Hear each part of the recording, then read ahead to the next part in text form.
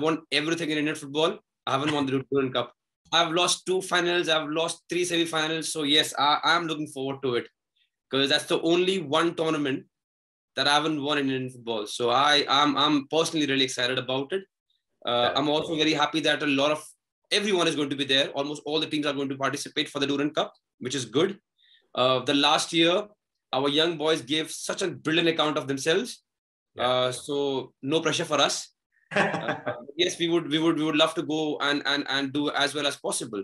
And the added bonus motivation for me is that I haven't won the tournament.